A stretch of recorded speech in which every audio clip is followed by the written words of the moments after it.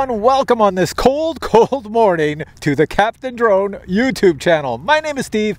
I am a drone pilot, which essentially means I can fly unmanned objects in the air like this thing I'm pointing at. This is the Bell 206 heli, and it's an RC heli made out of fiberglass, and apparently it flies beautifully. So we're going to try that out in this video. Now this is version 3 of the Bell 206, and if you bought version 1 or version 2, you're wondering what's different in version 3. If you didn't buy a version 1 or version 2, then you have no idea what I'm talking about. So let me explain this really quick, what the differences would be. In version 3, you can see up front here that the canopy is now see-through. It's all molded plastic with see-through windows, which is nice. And the previous one, it was just black paint, which wasn't too good. Some venting holes back here, which really looks good. A lot more decals or designs on it. Even the tail is very modern. It's very nice. It's a very nice design. The swash plate's been upgraded. The GPS in this is the same GPS as in the Huey, I believe, that came out, the last Huey I reviewed. Which is awesome. You don't have to do a compass calibration or anything. You just turn it on and it flies. It's really good. It is radio controlled. It comes with a beautiful remote control, and this is a remote you can use in the RC hobby. All the switches come pre-labeled, so it's beginner proof. And by beginner proof, I mean that if you know nothing about flying anything, this flies like a drone. The only thing about it is it's scary because it's got these huge carbon fiber blades that spin around and can really do some damage. I will say though, it doesn't weigh very much. I'm quite impressed with it. Comes with batteries. You can get 1, 2, or 3 batteries. So I have the battery here, 3000 milliamp hour LiPo battery. You're supposed to get 20 minutes of flight time. That's like unheard of on RC helicopters of this size, but it is 20 minutes of flight time. It is a cold morning. It's -3 degrees Celsius. I'll put what that is in Fahrenheit up here.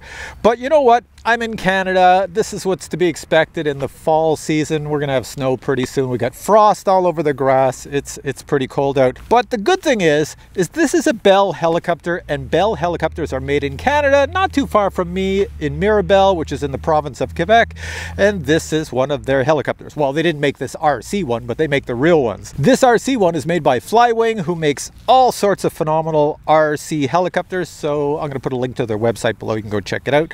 This one I got from RC Going, and it came in a really nice box and very well packaged. It was like double packaged. Super good. So enough chit chat, let's fly this. Now to explain the flights, there's a beginner mode, which I like to fly in, which is GPS mode. So there's a GPS in here, it will get all the satellites, and it will sit still in the air. It has altitude hold. It's really simple to fly. You go forwards, backwards, side to side, any way you want. It looks really cool because it's big. Just keep it away from other humans. It also has some automatic features where it can do an automatic circle or figure 8 at any height you want. So you have to be careful of that, because if you do it at human height, you know, like shoulder height or knee height, and it starts doing a circle or figure 8, it's coming at you. So you might want to do that higher up in the sky. I'll show you that in the video here. Then for people that can fly really well, which is not me because I'm known for crashing helicopters when I try to fly really well, it does have a normal manual 3D mode. In other words, you can fly this just like you would fly a normal helicopter, huge banking on the sides and everything like that. But I'm not good at flying it like that, so I might get Jedi Steve to fly it, although he doesn't like the cold, so I don't know if he'll pop out here today to fly it. We'll see that. But let's get this going. It's really simple to set up.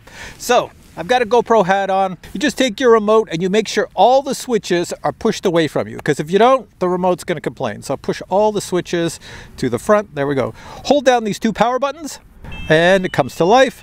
Makes a beautiful sound. And down here, you might not be able to see it, but if I turn this way you can see the whole display.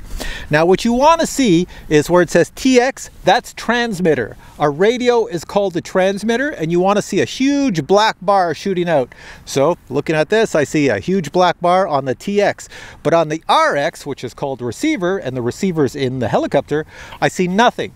So when you power on the helicopter, you have to see a black bar on the RX as well, and that means they're connected. Right out of the box, they are designed to connect. They're all bound together at the factory, so there's no issue there. All right, we just put the battery in next. To pull the canopy off, you pull the switch down and you pull the canopy off. It's that simple. My GoPro can see what's inside, and over here is an XT60 connector for our battery. So let's put our battery in, this tiny little one that comes with it. 20 minutes out of this thing. It's a 4-cell battery. That's pretty impressive. I will say this Velcro strap you see here, this white one, I stuck that there because it doesn't come with a Velcro strap. They say you don't need one, but I put it on anyways, just in case I bang this around. Then the next thing you do is just plug in your battery There we go. They connect together. This thing will do a little dance. I'll stare at it. While it does its dance, it's going to go whook, whook, whook. The swash plate's going to move any second now. There we go. It's doing its dance. And that means it's pretty much all set to go. I'm going to aim mine this way because I want the tail to face me. So first thing to show you is right here. I don't know if you can see it in my GoPro, but the RX now has a black bar going all the way over to the side. So that's good. Second thing is up here. It says home. You want to put that on GPS mode. We're good. Leave this switch on the normal. Leave this one here so it's on normal, and leave this one here so it's on off or whatever it is, stop. Next on the flight controller, you want to see a green light. That tells you that you should have GPS and you're ready to take off. So we're ready to go. It's very fast at getting GPS. It's a very modern system in here. Hey, we have Jedi Steve coming. There he is. Oh, there she is. No, it's very pretty looking. Yes. It's bad. Well, they got the clear windows now too, which helps. Yeah, clear windows and lots of detail on it. And you wouldn't believe how light it is. It doesn't weigh very much. Oh, that was one of the issues apparently on the V1. It was a little heavy, but... yeah, this one's really light. Oh, it looks very good. Steve, I'm going to take it for a flight in GPS mode, and then after I'll let you take it for a flight in manual mode. How's that sound? All right, here we go. All right, so to make this fly with GPS and everything, I'm going to do it by the book. You take these joysticks, you pull down and out like that, hold them for 5, so count 5, 1, 2, 3, 4, 5, release, then put this on run. It should spin up. There we go. And always have your finger ready to kill that run if it's going to go wonky. I say that and watch me goof it up. All right, now that it's spinning fast and sliding all over the place, sounds good, Steve? Should I take it up? Let's go for it. Here we go, going up. And there we are in GPS mode, and she hovers beautifully. Let me just bring it back this way. But this is what she looks like in the sun in GPS. I'm just walking around it. It is a gorgeous looking helicopter. Oh, I forgot to turn on my light. Hang on, I gotta land it. I gotta bring it down. I have a little light I stuck on the bottom. I want to turn it on. Hang on. Okay, so to land it, I just hold the left joystick down, hit the run. There we go, it kills the motor. And then what I do is wait for the props to stop spinning so I don't get Swiss cheese fingers. My little blinky light. There we go. Let's put it over back on the bat. I'm going to show you return to home, but since I've messed it up and moved it and everything, return to home may not work as well, but I'll show you. Okay, same idea again. Make sure she's in GPS mode. Joysticks down and out. Count to 5. 1, 2, 3, 4, 5. Release. Hit this run button and then stand back. And then listen to the sound. And as it gets up to like full power, that's when you move the left joystick up. So there we go, that's full power now. We're going up. There we are.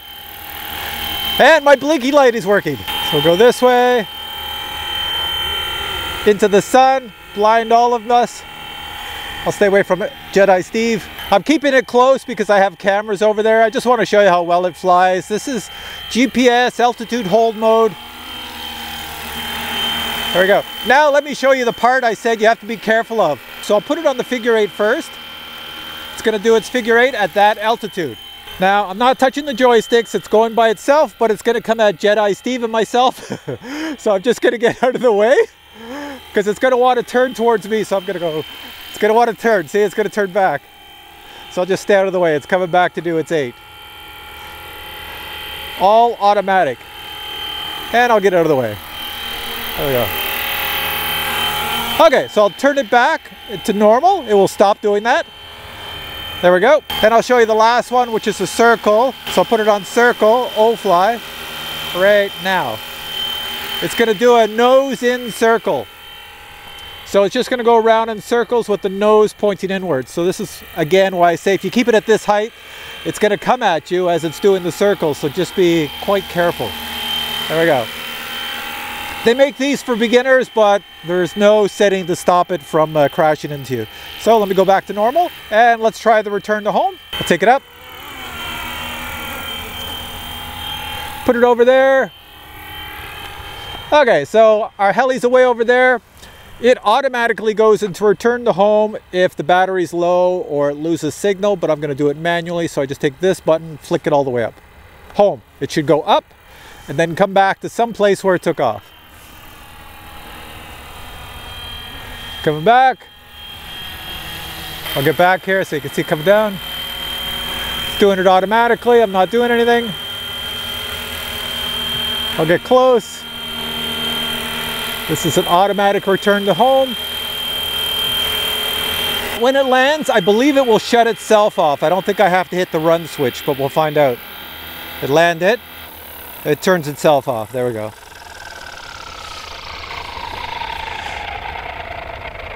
Pretty awesome, eh? Okay, so next what we're gonna do is Jedi Steve, who's over there, is gonna fly it next in manual mode. You've placed that switch from GPS to 3D, correct? Correct. All right, well, you're all set then. Let me just get a shot of our little heli over here. All right, Steve, anytime you want. All right.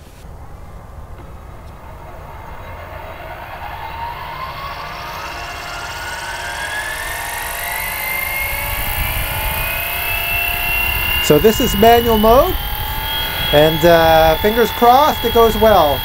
No GPS happening now. Whoa, there he goes. Beautiful.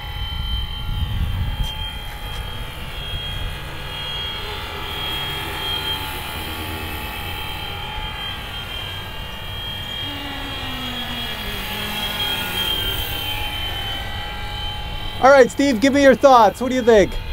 So far, so good. I still need a little more stick time, but so far it responds very well.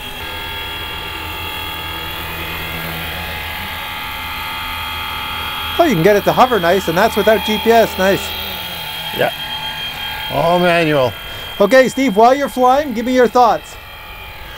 She's very responsive. Compared to the Yui, she's just a little more touchy, but that might just be me being cold. So, but so far I like it. It looks very good. It doesn't feel heavy, which was one of the complaints apparently of the older model. Yeah, this one here is supposed to be much lighter, and it feels very light when I lift it. The clear windows I really like compared to the old tinted windows that I've seen on the old one. Looks more scale, which is something I really appreciate.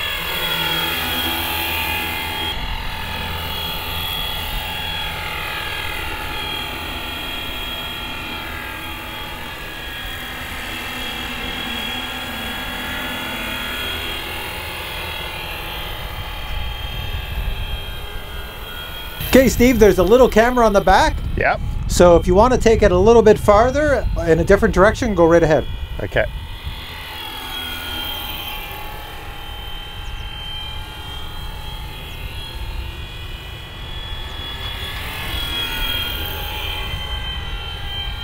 Well, it looks like you're flying a bit faster now. Yep. Well, I'm getting used to it, so getting a little more bold with it. Yeah. No surprises. It does what I want it to do, so it's always a good thing.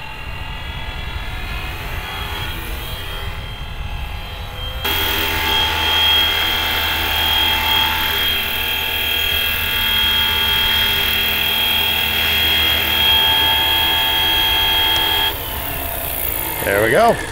Nice flight. Back in one piece. That's the way I like it. Okay, Steve, your final thoughts. Final thoughts. I give it 2 thumbs up. Very good. No complaints. Another good model from, what's the company again? Flywing! All right, the next thing I want to show you is what comes in the box if you buy this baby. So check this out. Now, the great thing is that when I received my box, it was actually a box inside a box. And inside that box, the contents look like this. This version of the helicopter looks stunning. I love the graphics and I really like the paint. This gray metallic fleck paint looks awesome. Of course, you also receive a very nice Hobby RC radio, and that radio does take 4 AA batteries, not included. The Ready to Fly kit does come with a 3000 mAh 4S LiPo battery and battery charger. Now, if you want to change the parameters in the flight controller on your helicopter, you get this super long USB-C cable so you can attach it to your computer. A multi-Allen key tool is also provided so you can attach the blades on the helicopter. And finally, a quick start guide is provided. So you're back to us. I'm going to give you my final thoughts on flying this in GPS mode and beginner mode, which you saw me do with the doing a circle, doing a figure 8, altitude hold, return to home, everything. It is awesome. It's phenomenal. As a beginner with no skills, 0, you can fly this. It's really, really easy to fly, but just be careful of those little blades. They can cause a mark on your face or something like that. You don't want that. And Steve, you flew it in manual mode, so no assistance from GPS, nothing. And from my point of view, it looked like it was flying really well. Yeah, like all the other Flywings helicopter that I've flown before with you, no surprises really. It's very, very controllable. If you know how to fly manually with any other helicopter, you'll have zero issues with this. It's stable, it's predictable. It's a big ship, but it flies very light, and love the looks of it. Yeah, I was just going to say the looks. That's one thing. I didn't think I would like this as much as I like it, but this version 3, by putting the graphics all over it as they have done. And clear windows. And clear windows, my God, it looks, looks just incredible. Yep. And when it was flying in the air, hopefully the camera picked it up, it looked really good in my eyepiece. So can't go wrong with red, right? No, no. We're going to have to bring this out in the wintertime with the snow because it will really stand out. Yep. All right, guys, links to this product are below. I got mine from RC Going, and it came packaged, as you saw in the unboxing, in double box, so there's no way this could get damaged. That was really good. So I'm going to put links to RC Going below. Go check it out. You can get it with 1 battery, 2 batteries, or 3 batteries, or use your own batteries if you want to save some money. So with all that said, I hope you enjoyed this video. If you did, please give it a thumbs up. Yeah, thanks you, Steve. And, we'll catch you in a future video with many more reviews. Until then, bye.